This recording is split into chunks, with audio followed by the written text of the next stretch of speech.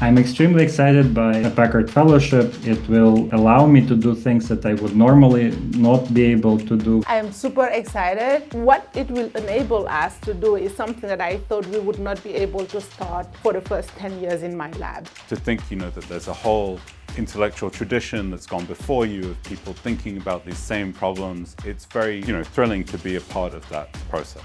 One thing I really love about being a scientist, and astronomy in particular, is that I feel it's a pure expression of human creativity and human curiosity. I study astrophysics. I think what's so beautiful about it is that by studying this life cycle of stars, we're really understanding something more about ourselves.